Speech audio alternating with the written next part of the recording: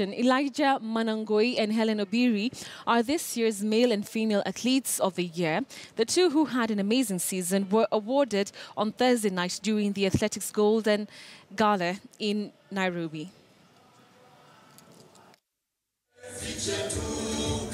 Having had a wonderful performance this year, winning 7 out of 13 races, including the 1500 meters world title in London, Elijah Manangoi bagged the Male Athlete of the Year award. Manangoi beat strong opponents, including world marathon champion Geoffrey Kirui and 3000 meters steeplechase champion Conseslus Kipruto.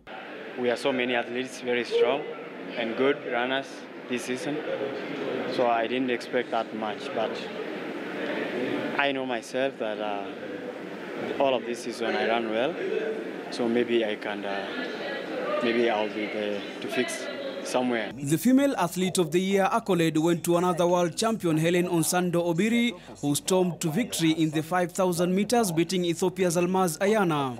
The Kisii-born athlete who capped her season with the Diamond League title also won the Long Distance Athlete of the Year award. She broke the national 5,000 meters record in Rome in June, setting a new time of 14 minutes, 18.37 seconds. Naangalia 2018 season na ile kitu niko nataka kufanya sasa, nataka kufanya vyema zaidi kuliko 2017. Mungu akinisaidia tutafanya vizuri zaidi. Leonard Bett and Karen Chebet, who shone in the IAAF World Under-18 Championships in Nairobi, winning the 2,000 meters steeplechase, were named Male and Female Young Athletes of the Year respectively, as fan favorite Mary Mora received the President's Award.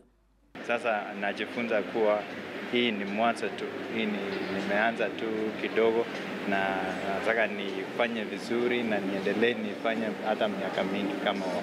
Ningependa tu kuambia wenzangu ama wenye tumekimbia nao watie bidii kwa mazoezi.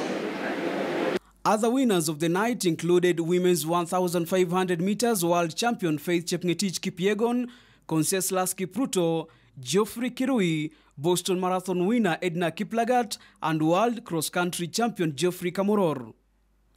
Abula Ahmed, KTN Sports.